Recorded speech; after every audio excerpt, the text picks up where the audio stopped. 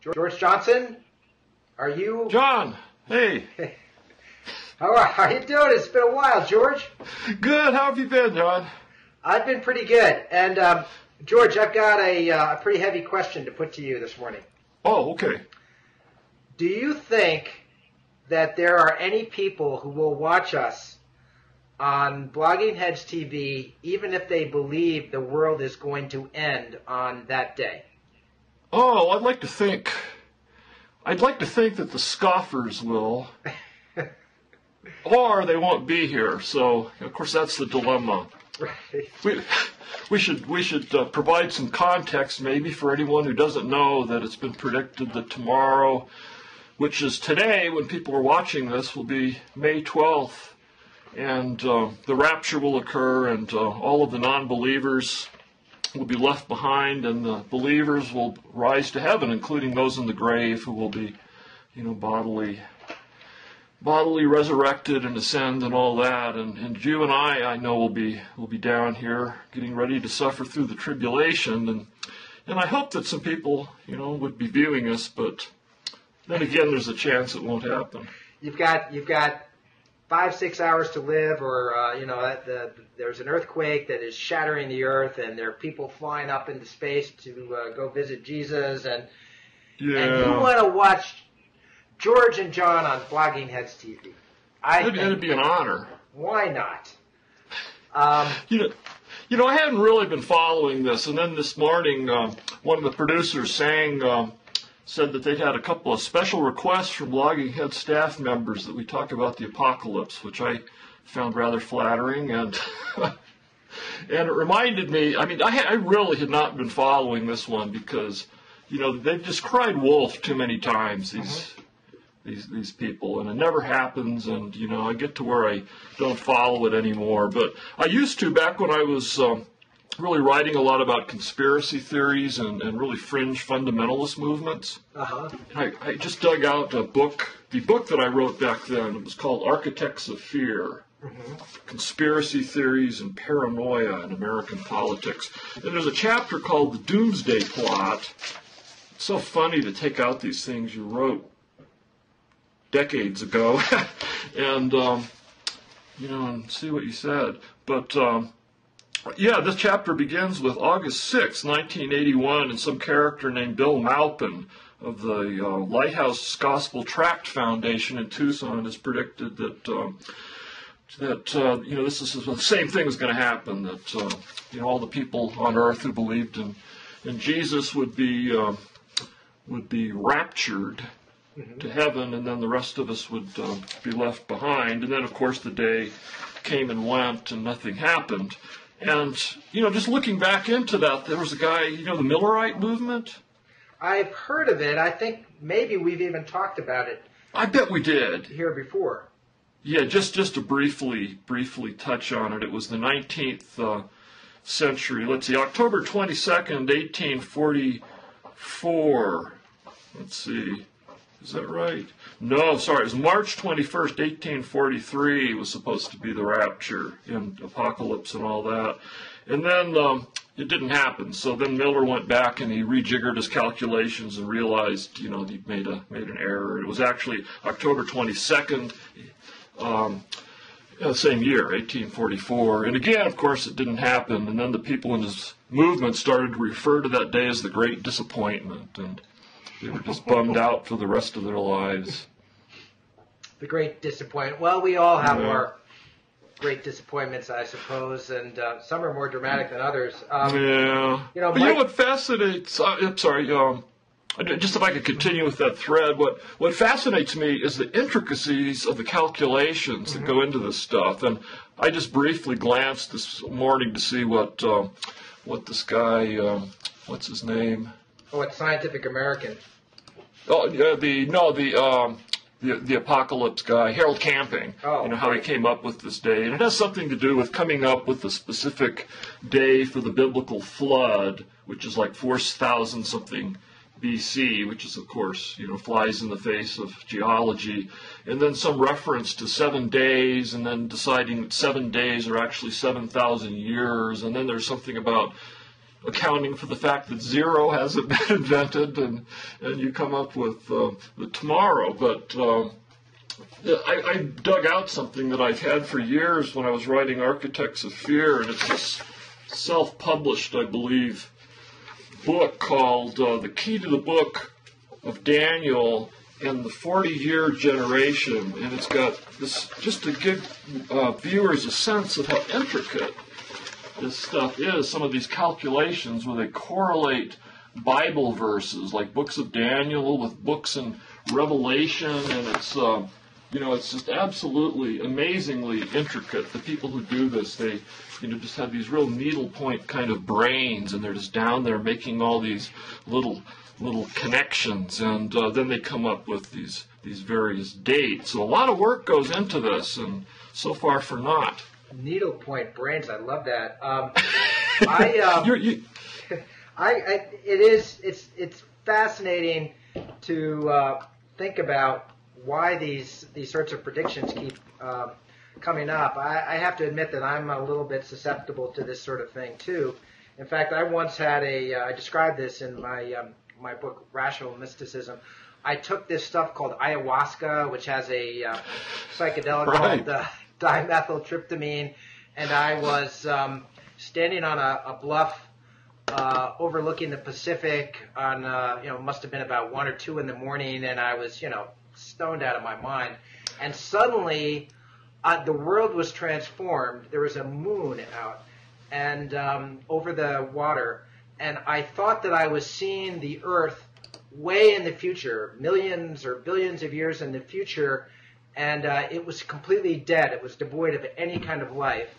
It was just a cinder, and the moon became like a white dwarf. So the sun had shrunken, and there was no longer enough heat to sustain life. So it was this kind of vision of heat death in the future, and I was, needless to say, really freaked out because I thought I was really seeing the future. And then it occurred to me that before the sun could shrink down to a dwarf star, it had to go through the red giant phase. And during the red giant phase, it would incinerate. Science writing pays off. Yeah, the Earth would be incinerated during the red giant phase, and so it wouldn't exist at all. And so I realized that this was a total hallucination, and I shouldn't worry about it too much. Yeah, so your hallucination didn't allow for the intervention of an all-powerful God who could overcome the laws of physics. No, although if I did believe in such an all-powerful God, I would have assumed that he would preserve life. That we would have some exciting future for us, and not just the death of, what was fascinating about it, and I think this is what's interesting about these apocalypses, is that they represent, on a grand scale, our attempt to deal with our own mortality. So, it's one thing to worry about our personal deaths, but to worry about the extinction, the end of all of humanity, that really is a challenge to your sense of what makes life meaningful. Because we can still think of ourselves somehow persisting in the future beyond our death through our works or people we know or children and those sorts of things. But it's tough if you really think that there's no guarantee that humanity will persist, and there isn't. Of course, if you really believe. Well, not only is there not a guarantee, but if you're a fundamentalist Christian like the guy who's making the latest predictions, you believe it's ordained that humanity, the time is finite, that since the fall in the Garden of Eden and all that, it's just been kind of downhill ever since, and we're just waiting, for Jesus to come back and put a stop to it all. Yeah, but it's so weird to think of. I mean, what then? So then the great adventure of life is over? Yeah, but but if you're in heaven with all not only with your friends, but with your deceased ancestors and maybe even loved ones who died during your lifetime, so... Playing badminton and sipping Mai Tais? Well, no, I don't think if you're a fundamentalist Christian, you're going to be, singing, hymns and things like that, and maybe communing with nature and the love of an all-seeing, all-powerful God. Similar to on Earth, but without all these, these non-believers around doing creepy things and messing everything up. Well, it's. But I don't know. Go on. Well, I just wanted to bring up, when I started hearing about this, actually from my kids last night, I like you, I was ignoring it, or I just thought, I heard end of the world, and I thought, okay, people were talking about the 2012 prophecy for some reason. Oh, right, the Mayan calendar. Yeah, that's going to be here in about 18 months. We're going to have to deal with that again. Okay. So basically, the fundamentalists kind of had to get in first and kind of upstage the wacko Mayanist fundamentalists. The New Agers. I think I might have mentioned on this show before that I interviewed this guy named Terence McKenna, who was at least in part responsible for that 2012 prophecy, and said that he had had this vision when he was tripping and of the end of the world, and then he did some calculations based on fractal mathematics and predicted exactly when it would happen, and it turned out that it was the exact same day that was predicted by the Mayan calendars and all this shit. And, man! And of course, he was just goofing. I got him to admit that it was just a big goof. It was great. The whole thing was an attempt to. He would say all these crazy things, and it was his way of. He would do anything to try to get people to realize how bizarre life is. And even if he had to say things that he didn't believe in, it was worthwhile just to try to grab people's attention. Yeah. But no, he didn't take it seriously. Well, of course, many people are speculating that Harold Camping's, primary motivation is to attract donations to his cause and himself, and yet I just having talked to a lot of these people back when I was writing this book, I suspect that he's really deep down in his bones believes this and has convinced himself of it, and it'll be interesting to see how he backtracks when it doesn't happen and comes up with another date. But that reminds me, I wanted to mention that totally coincidentally this week, out of the blue, I got an email this morning asking me to do an online chat about conspiracy theories, but it was keyed to this thing with the the head of the IMF and the Sofitel hotel room rape incident. Really? And I guess conspiracy theories that are coming out of that, since this guy's the head of the IMF, and the IMF often, the IMF often figured into a lot of these biblical doomsday plots. These. Really? Yeah, because the IMF was connected with the United Nations and one world government, and the same people read the book of Revelations to be referring to a one world government coming, and when that happens, that this is one of the signs that the end is about to come. And the one world government is led by the beast, and some people thought that the IMF was part of the one world government, and the mark of the beast, 666, of course, that opened up all kinds of numerological fantasies. And my favorite, though, was this woman who thought the mark of the beast was the universal product code, that was starting to appear back when she was writing this book on different products, and that the beast would cause everyone to have a similar universal product code tattooed on their hands, and you would have to use this for money. So it was like a debit card tattooed to your skin, which would be totally convenient. Yes, but she thought and in this way, people who won't do this, see, you don't get one of these unless you bow down to the beast, and then you can't buy and sell in the economy, and as Revelation predicts, and when you correlate this with various other books in the Old and New Testament, you can come to the conclusion that this means that the second coming is nigh and the rapture. So anyway, it's funny, we were doing this discussion, I was doing it with an expert at a university, and I should say his name, but I hadn't had a chance to even look at the results yet. And but I didn't even know when we were doing this remember about this thing coming up. I keep saying tomorrow, but it's today for our viewers, and would have been fun to include that. Mm-hmm. But okay. I'm rambling. That's quite a that's quite a connection. I assume that the conspiracy theorists also would make much of the fact that this IMF chief is Jewish, because of course, Jews always figure into, or often figure into, Christian conspiracy theories and far right wing, as well as the Catholic Church. Mike Shermer had a piece about this in the Wall Street Journal about the apocalypse prediction. Mike Shermer, of course, is the skeptic. He runs Skeptic Magazine and has a column on skepticism for Scientific American. And in this piece in the Journal, he came up with a kind of evolutionary psychology explanation of these predictions of apocalypse. And let me just see if this sounds plausible to you. First of all, he's saying that, natural selection embedded these pattern detection mechanisms in all of us, and that we actually are inclined toward detecting patterns that might not be there, because our abilities are so exquisitely sensitive, so sometimes we have false positives. He also has a kind of interesting explanation involving looking at thinking that there is some sort of intention or agency even behind the passage of time.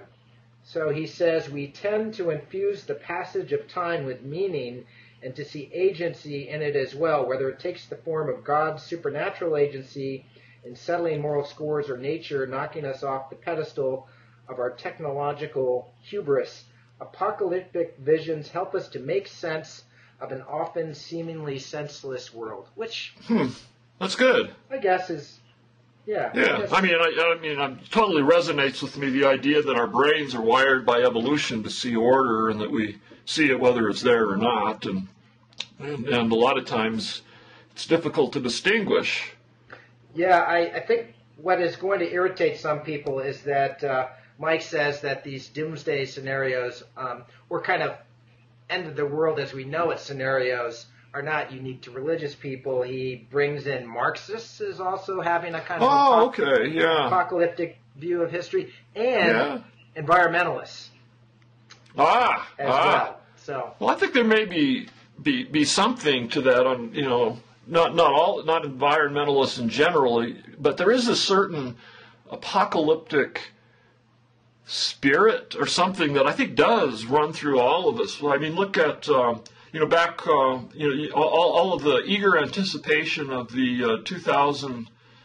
What did they call it? The where all the computers were supposed to Y2K.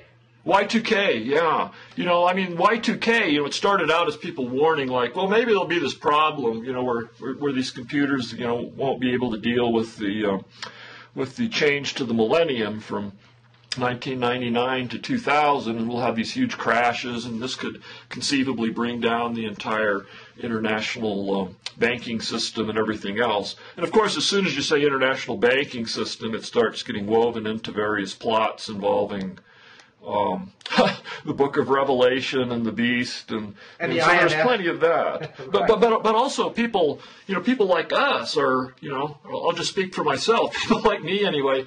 I could really sense and sort of commune with this idea that, wow, wouldn't that be something if everything really did come down and there was kind of a almost hopefully weirdly hopeful anticipation, like, God, things have just become in such a rut, and we really need something that will really shake things up, and this is probably not something that's going to result in mass deaths or anything, and we're too buffered. We're too buffered from the strangeness of what it really is to be alive, and so we use these these artificial means of knocking us out of our complacency, I guess. Yeah. But life is pretty goddamn hard for most people around the world. No, so. I know it's a very elitist thing to come to wish for or want, and yet in them, I think it's combined with this notion too that it's something that would, that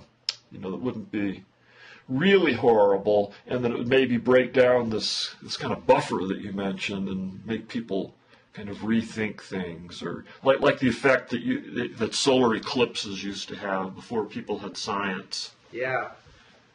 Yep. But there's still plenty to be terrified of out there without having to make shit up. Yeah. I mean, come on.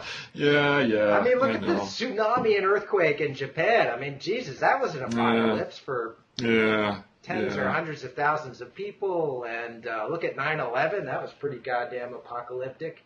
But the world somehow endures, but it doesn't have to.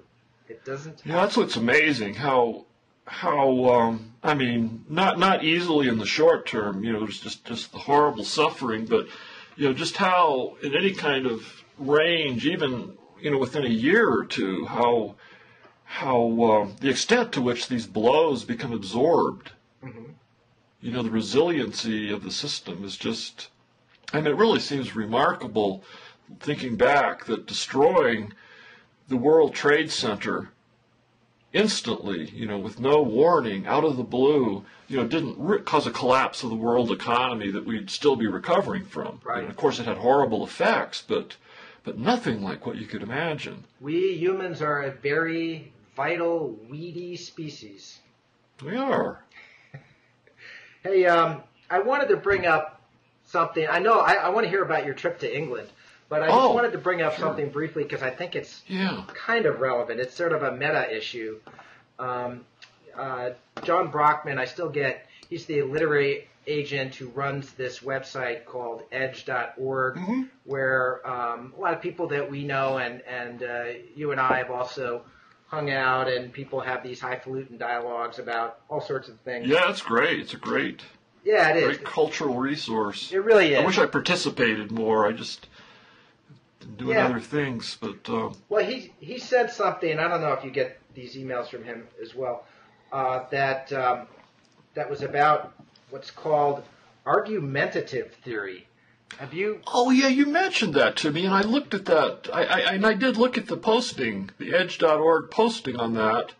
And that kind of fits in with what we're just now talking about, doesn't it? Yeah, and I realized that, I don't know how I missed this, it's gotten some attention. The basic idea, and this comes from a couple of different psychologists, Hugo Mercier and Dan Sperber, and they're basically trying to examine, and this is something that a lot of cognitive scientists and philosophers have worried about over the millennia, which is why do humans reason as poorly as they do? And these mm-hmm. guys came up with a kind of evolutionary psychology explanation. They were inspired by Cosmides and Taubes, who were two gurus of evolutionary psychology, to try to think about human reasoning in evolutionary terms. And what they said is that reasoning has never really been about arriving at truth, about trying to distinguish truth from falsehood and providing evidence to tell us what is so and what isn't so. It's really always been about trying to persuade other people that you're right and they're wrong.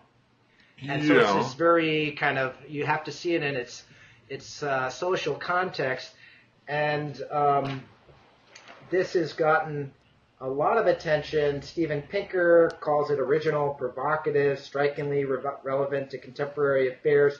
Jonathan Haidt said a paper that these guys did on argumentative theory, one of my favorite papers of the last 10 years. I feel like this is what happens with me when I see these evolutionary psychology arguments. My first...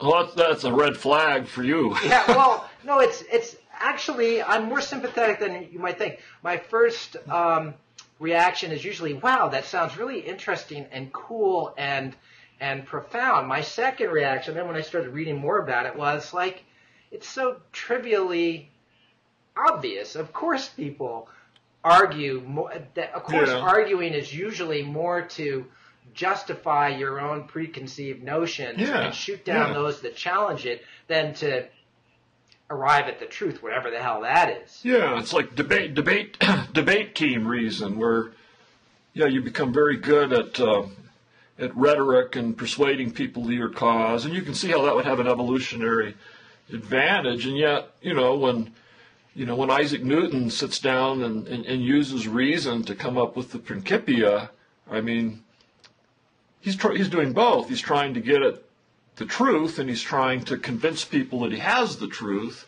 But then, of course, other scientists, read it, and then there's this back and forth, and people saying, "Oh, I question your assumption here, or this particular leap in logic." And when you get more than like one mind alone, it seems that it kind of comes into something that where the purpose is, overall to separate truth and falsity. Right, and science is designed to overcome, for example, what's it called, the confirmation bias, which is a really common problem with reasoning, where basically you just are out there looking for whatever evidence will support your point of view and ignoring anything that doesn't support it. And science is sort of designed, really, to overcome those sorts of problems. Right.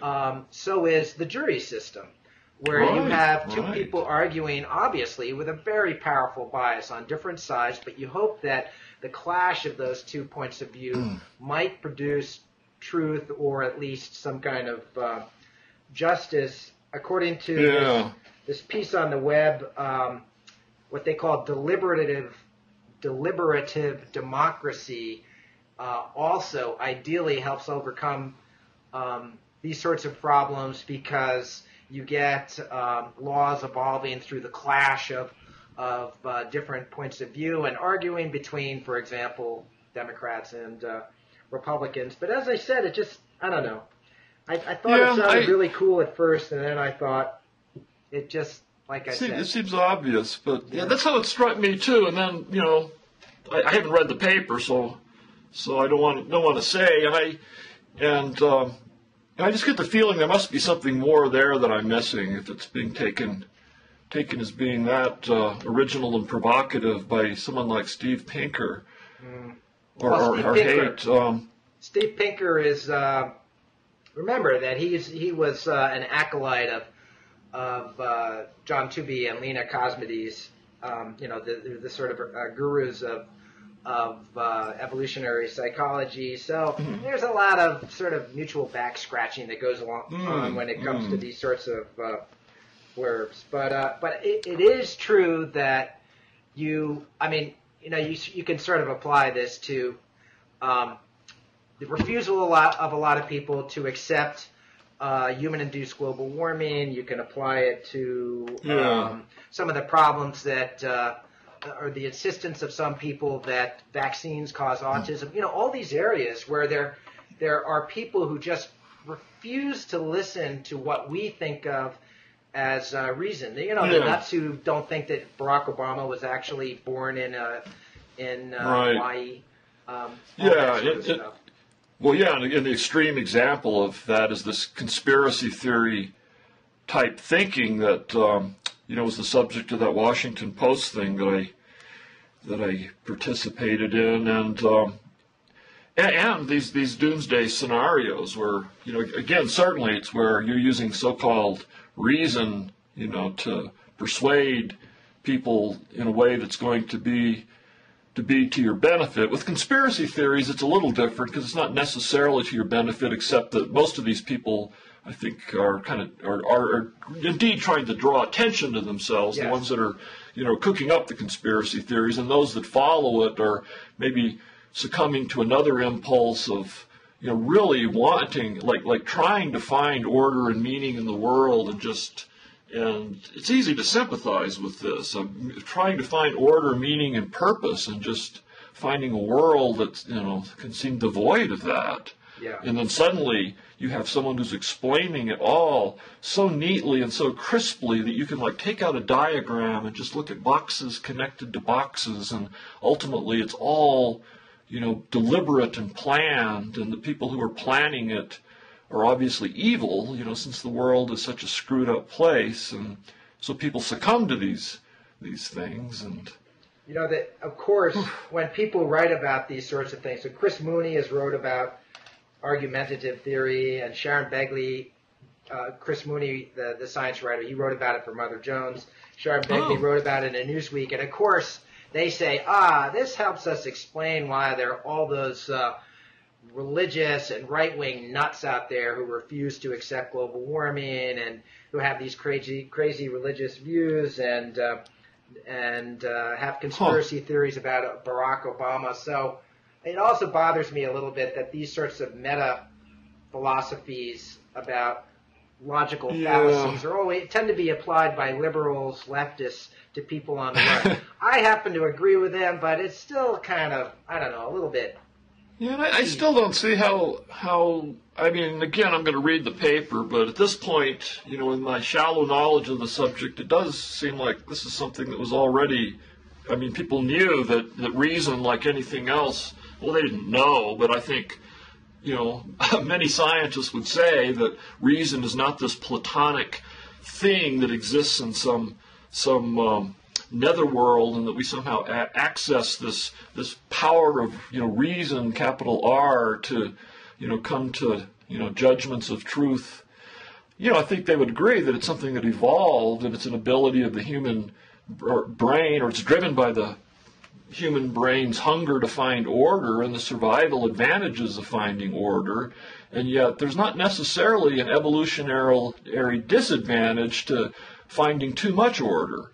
Yeah, and that's not necessarily selected against. And this is kind of the whole theme of my book, Fire in the Mind. This, our brains are wired to find order, and if it's not there, we impose it anyway. And the curse is often not being able to tell the difference between the real orders and the false orders. And yeah. That to me is just kind of the condition of life. And philosophy over the last century has been obsessed with trying to uncover logical fallacies and pitfalls in reasoning, and even in mathematical logic, like Gödel's theorem, and some of the the liar's paradox in logic, and all those sorts of things. So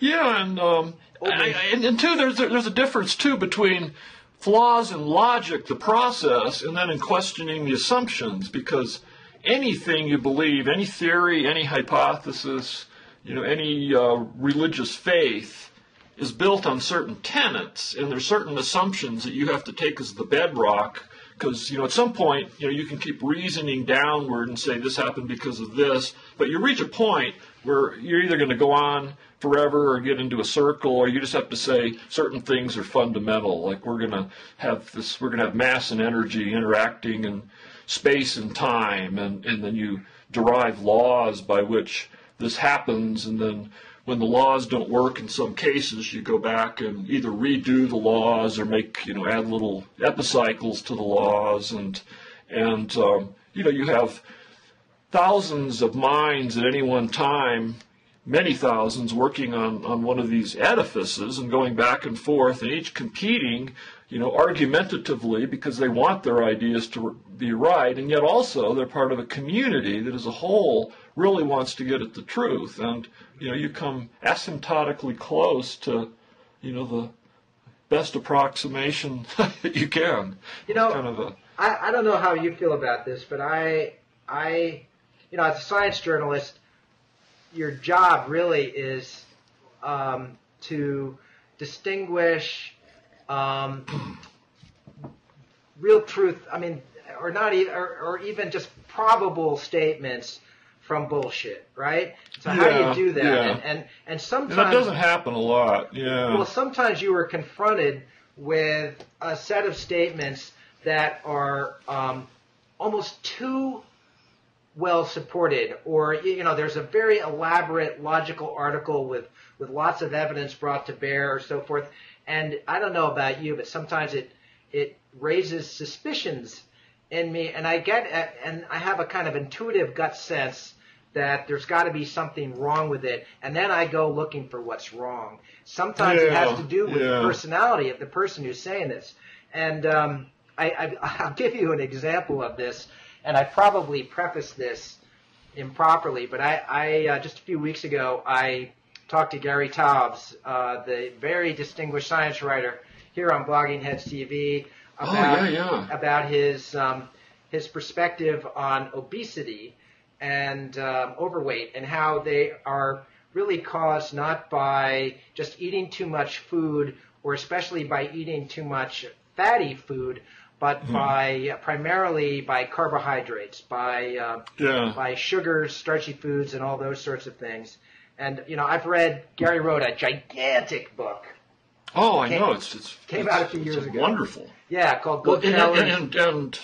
And just to interrupt for a second, the New York Times Magazine piece that he did a few weeks ago was really excellent. Yeah, on sugar. I think Gary is state of the art science journal. I mean, he's really a smart guy, and he's extremely hardworking. But I just am, his fat thesis. I have always been a little bit suspicious of, even though I brought him to Stevens. I invited him to come on Blogging Heads TV. A lot of it sounds very plausible to me. But one of the things that he suggests is that, and that he does personally, is that this, a diet that's very low in carbohydrates and very high in fat and meat is good for you, and it can help you lose a lot of weight, especially if you're the kind of person who gains a lot of weight on carbohydrates. And Gary described his diet, which is 3 eggs, and he does this pretty much every day, he said on his blog. 3 eggs, bacon, and sausage for breakfast. That's his breakfast. A roast chicken for lunch, and a beef steak for dinner. And then he also has nuts, he said, sometimes for pillar. Okay. I didn't realize how much he'd embodied, so to speak, his philosophy. Yeah, I didn't either. And to be honest, here again, we're talking about logic and evidence and so forth. And I just read that diet on Gary's blog, and I thought, wow, that's gross. That's excessive. And then I thought, how can I, I'm just going to raise doubts about this. It's funny, I have to tell the Blogging Heads people out there that after I had this talk with Gary, some of the commenters said Horgan was too nice to his friend here, and there should have been somebody who was more critical of this very important thesis about obesity and challenged Taubes. And so, in part because of those comments, I decided to write a column for Scientific American about my doubts about the Atkins diet. And I talked about how I consume tons of carbs. I live on pasta and bread and pizza and I love French fries. I eat a lot of cake and muffins and all that kind of good stuff. And I'm a skinny guy. And but you also are out there, playing killer ice hockey. Yeah, but Gary says exercise makes no difference. That's right. Yeah, he's saying the energy in versus energy out isn't really that important. Right. I personally, I'm finding his argument very, very persuasive. The more I read, I can't believe this, but I hadn't read his original Good Calories, Bad Calories until about a year ago. And actually what happened was my editor at Knopf, John Siegel, sent me a copy of... or maybe it was the galleys of Gary's, what was then his forthcoming book.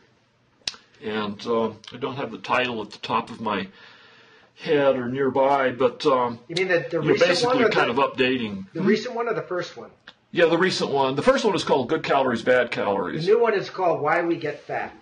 Why We Get Fat. Okay, right. Yeah, you'd actually said that. So yeah, here I actually have, right here in my shelf of books that I'm currently referring to regularly is Good Calories, Bad Calories, because I started reading this and first just blown away by the research and effort that went into this, and just slowly realizing this had a lot to do with theories of why people get cancer. And then I just started reading all the sections on cancer, and then looking into just more of this idea that these jolts of sugar upsetting insulin regulation, just how very plausible it is that this fits in with cancer, which is specifically of interest to me since I'm writing a book on the science of cancer. Yeah. And then when I read his magazine article, that just kind of made it seem all that more plausible to me. I quit drinking soft drinks after reading Gary's article on sugar. There you go. Yeah. Well, it's actually has affected me too because, I really didn't drink soft drinks. Or I drink like Diet Coke, which, I'm sure is bad for you in other ways. But I've never really been a big sugar or dessert eater, so I can't say that it's changed my behavior too much. But maybe if the choice, if it comes down to it, and I might be on the verge of drinking like a sugary fruit juice or something, I'll say, no, I'll just have a Diet Coke. Mm-hmm. Yeah, sugary fruit juice is, Gary says, just as bad. Oh, by the way, I should say that after my piece came out in Scientific American, Gary wrote me a really irritated email, and then he proceeded to send me it seemed like 50 different articles that would demonstrate to me what an idiot I am. And so then we finally talked and kind of made up over the phone. But anyway, I just wanted to bring that up as an example. I'm glad you did, because can I kind of do a transition off that? Yeah. Why do you finish what you're saying? Oh, well, I was going to say just that in our lines of work, I think sometimes we have to be suspicious of overly sophisticated reasoning. It's this sort of paradoxical effect when I read somebody who I feel is like an amazing arguer. Your reaction is immediately to find out what's wrong with it. Right. Richard Dawkins evokes this in me sometimes. Robert Wright evokes it in me sometimes. No, it's great. Yeah. And you're sort of wondering, are these people trying to, is this a snow job that's going on here? Anyway, well, of course, with Gary, that's what he was doing with, what seemed to him another snow job, that fat is caused by eating, dietary fat, for example. Right. And the same thing fits in with cancer. There's very little reason to believe from any really good epidemiological studies that dietary fat has anything much to do with cancer. Right. I mean, maybe a little, but it's not a huge factor, is what's emerging. And this thing about sugar, we briefly mentioned that I was in England recently, and it was just about a week or week and a half ago, I was in London interviewing people for my book, and I was talking to, spent like about an hour and a half with the scientist at Imperial College, who was the head of the EPIC study, which is this big, huge epidemiological prospective study where they followed dietary habits what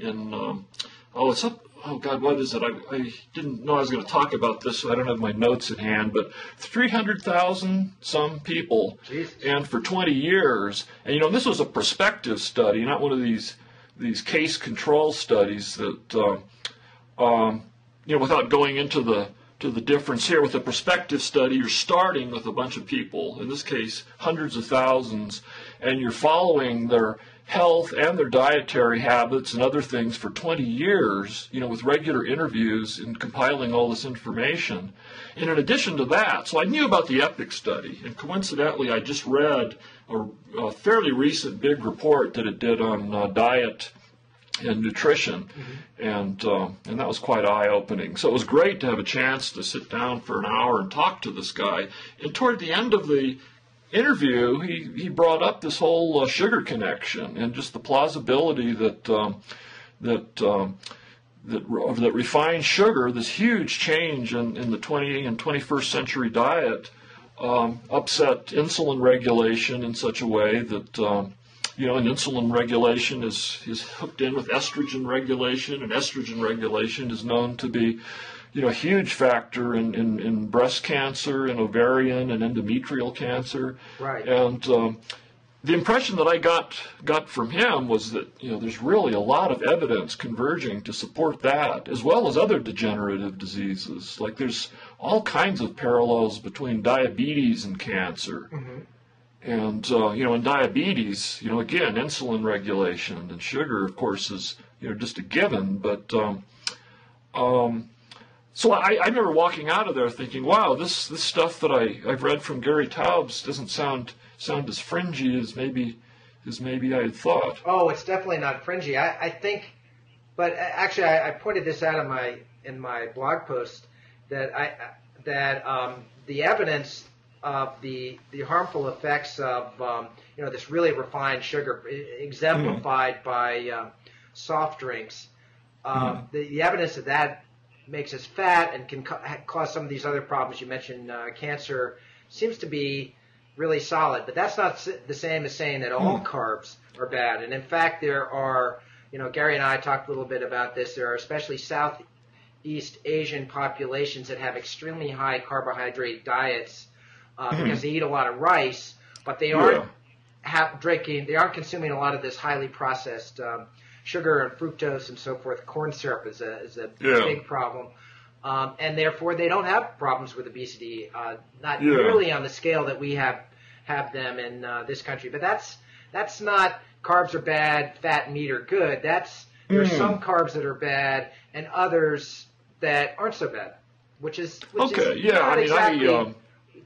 For me, it's just really it's specifically the these jolts of sugar. Yeah. That just really it's really I'm finding it persuasive, and it's something that's been just changing the way I'm looking at a lot of the studies about cancer. But yeah, as far as complex carbohydrates, that I don't know. Yeah, I can't give up French fries. I just can't. Or pizza. Well, I'm not either, But, pizza. But the thing is, you just have to remember, John, when you have fries, to be sure to have it with a quarter pounder with cheese. So you get your balanced. Without the bun. Well, yeah. I mean, you could live without those things, those McDonald's buns. But... Hey, listen! Before we run out of time, you gotta talk about the Templeton thing. Oh, okay, yeah. Then this actually ties in. Coincidentally, this wasn't planned.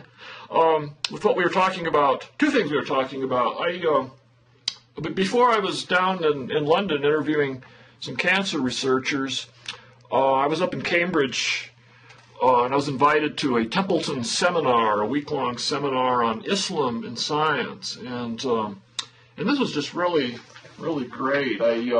And the reason it was really great is most of the speakers were not only Islamic, but they were from the Islamic world. There was a couple of exceptions, but let's see, what was I trying to find?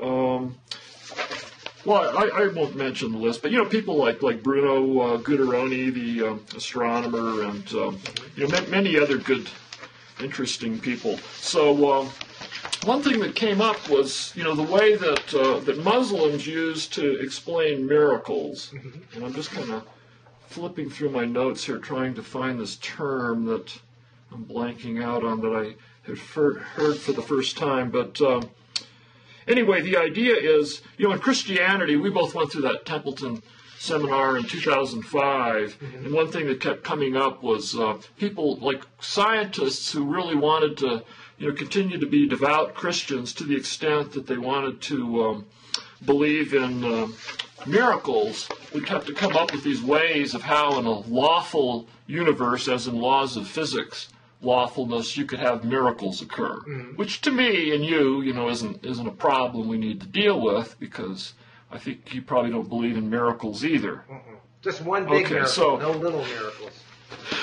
So what came up at this conference was, so first in Christianity, there's this guy John Polkinghorne who was once a physicist and then became a reconciler, as in trying to reconcile science and in his personal religious beliefs, and he has all this hocus pocus where the acausality and non-locality of quantum mechanics provides a loophole so God can reach in and do things miraculously when he wants to. Mm-hmm. And it turns out that in Islam, the big the dominant theory of that is something called occasionalism. Ah. Do you know that word?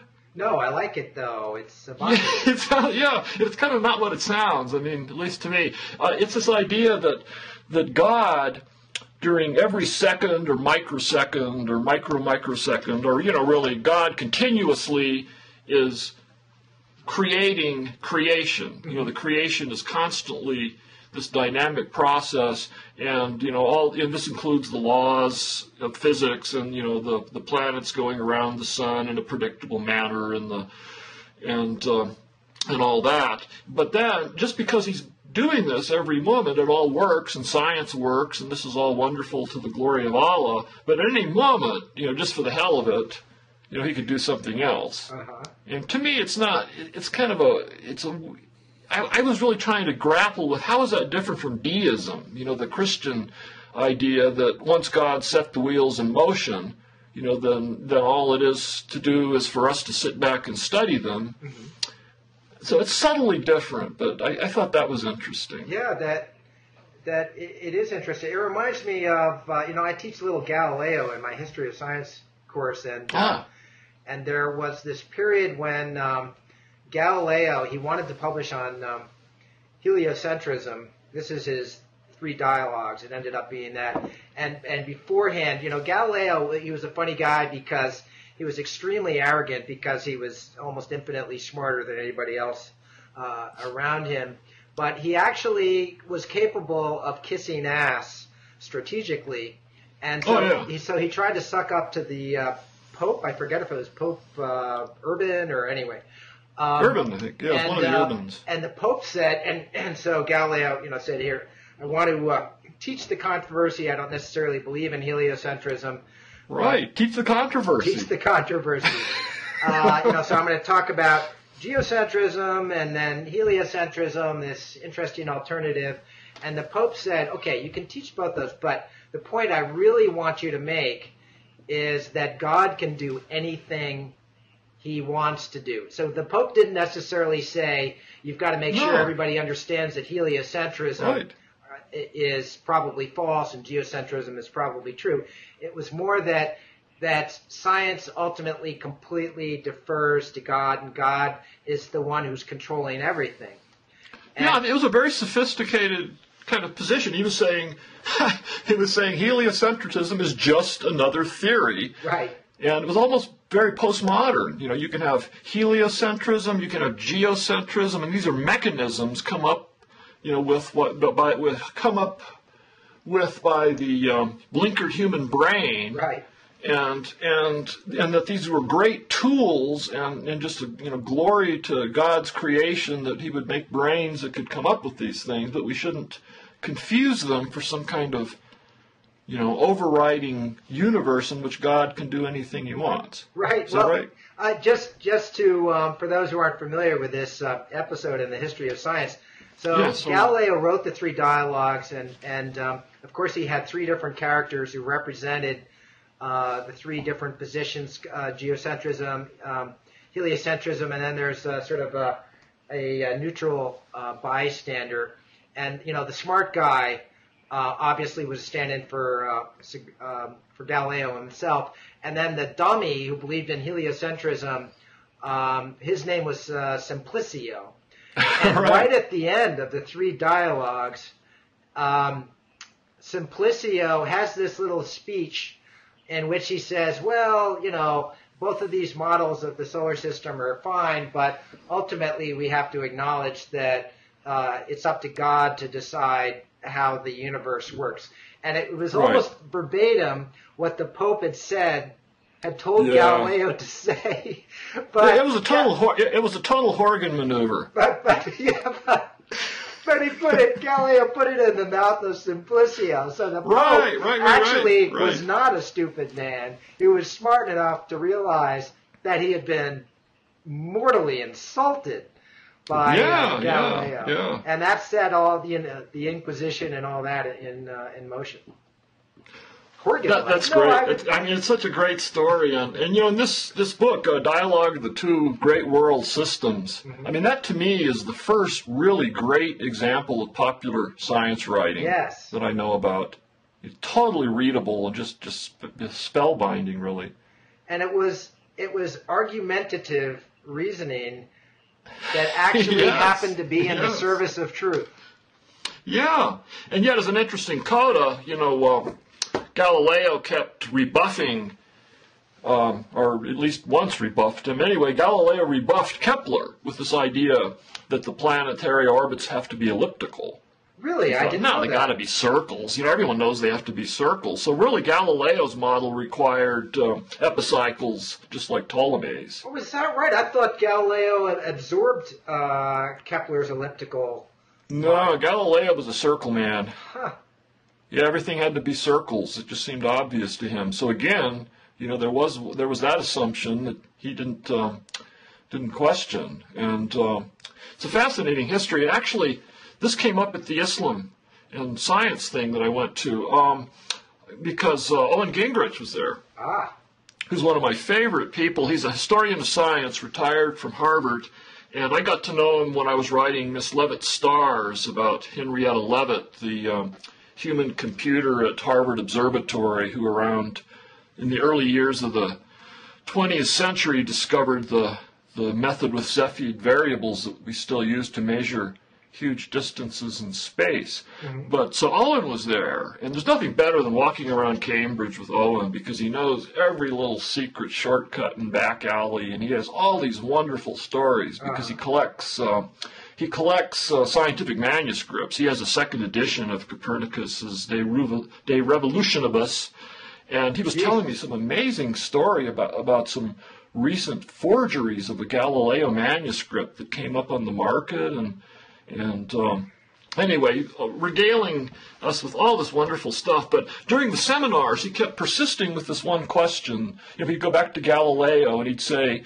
at this time, the lens making, was a well-developed craft, and the same types of lenses that Galileo used to make his telescope were being exported with great regularity to the Arabic world. Mm-hmm. This is apparently, historians have gone back and established this. So Owen kept kind of, impishly asking, so why then, in the West do we get Galileo in people, other people had done this to a much lesser extent, putting together a telescope and then using it to look at the sky and discovering that, wow, lo and behold, there are craters on the moon. It's not this perfect, pristine surface like you'd expect from a godly orb, and how can there be little planet-looking things going around Jupiter, and all this stuff that fit into his theory of heliocentrism. So Owen asks, so all this happens in Europe with Galileo. The same lenses are available in the Arabic world, and yet they don't do anything with them. Oh. Make a very provocative question. And were the Muslims getting irritated at this point? There were speakers who seemed a little bristled, and the good thing about this was they gave a real counter view to this notion that comes up a lot that the scientific revolution was grew out of Protestant Christianity. Mm-hmm. There's a lot of strong arguments to be made for that, but it was a great reminder of the glories of Islamic science, which was every bit as creative and wonderful until it went into this Dark Ages, mm-hmm. its own equivalent of a Dark Ages, just as the West did. But this argument just kept going back and forth, and it was just really, really fascinating. Oh, I'm envious, George. That sounds like it must have been fun. Were there any of our buddies from 2005 there? Oh, let's see. Kathy Grossman was there. Michael Brooks. USA Today religion reporter, and let's see. Martin Redfern.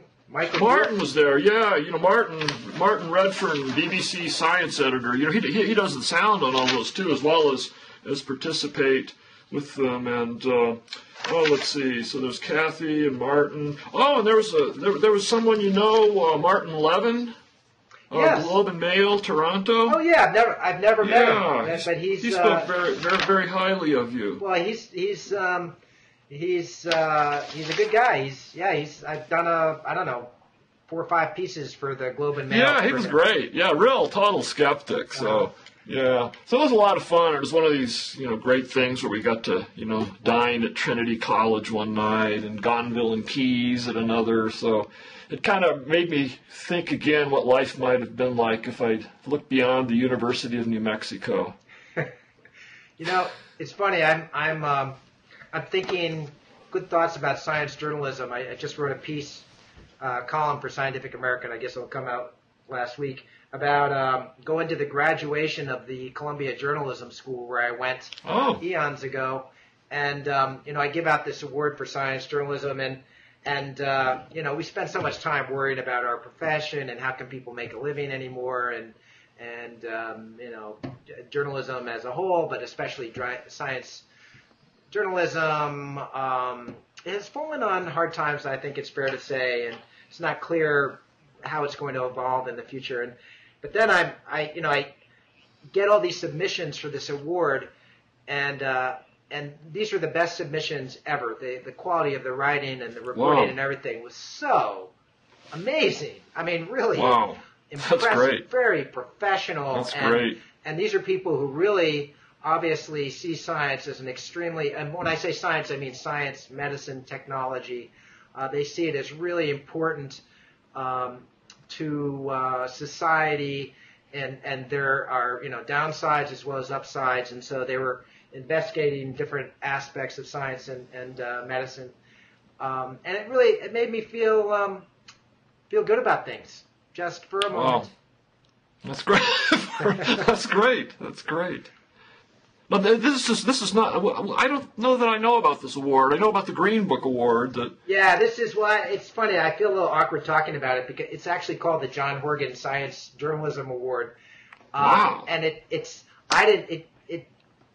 gives serious money to these kids every year. I didn't put the money up. My dad was so thrilled that I ended up abandoning my life as a shiftless hippie and becoming a science writer back in the early 80s, that he actually in the late 90s put up the money for this award, and it's been going for 12 years now. Wow, somehow I missed out on that. Yeah, well. I mean, not missed out on winning it, missed out on even knowing about it. Yeah. That's great. Yep, it was, as I said, just going and seeing all these smart young people who want to become journalists of any kind in this climate was, I don't know, it made me feel upbeat. That's great. Well, to add to the enthusiasm and optimism, 10 days from now we'll be having our 16th annual Santa Fe Science Writing Workshop. Right. And we got a record number of applicants this year. That's just... So we have 50 people coming to this week-long workshop. We have 10 people on the waiting list. We have, as usual, we have someone from the UK, and this time we also have someone from Japan and a woman coming all the way from Hyderabad, India. Wow. All these people into science writing, so we're going to, sit around and talk about that for 5 days in Santa Fe. Jesus, that's... It's fascinating, and I don't know, strangely poignant. I mean, only a portion of the people who come to the workshop end up, establishing niches as science writers, but a lot of them do, and a lot of just amazingly good freelance niches, where they have like 5 or 6 different publications they regularly contribute to for the bread and butter stuff, and then working on longer projects, and also people that just go back to, maybe just appreciate what we're doing, more than they might have in the past. Because we get a lot of scientists, especially young postdocs, coming out of the biological sciences who just realize that they don't really want to be bench scientists. Right. But they're fascinated by science, and they're fascinated by the ideas, and some of them have a flair for writing, and just want to want to explore the possibilities. Well, they're lucky to have found your program and Well, they get to hang out and to have you as a mentor. Well, you've been a mentor too, so we need to have you back. Oh, anytime. Yeah. Okay, it's a deal. All right, I think we made it through another hour and 4 minutes. Yeah, we didn't get to everything we wanted to talk about, so we should do this sooner than later. All right, maybe so after I wanted to talk about some really good columns you had in Scientific American and in the Chronicle for Higher Education. Okay, well, you let me know. You've got maybe after your after the workshop. Yeah, I guess that's probably that. Yeah, because I'll be tied up all week. Not next week, but the following week with that. So. All right, but it's good to talk to you again, George. John, you too. So I will see you soon. All right, take it easy. Okay. Bye.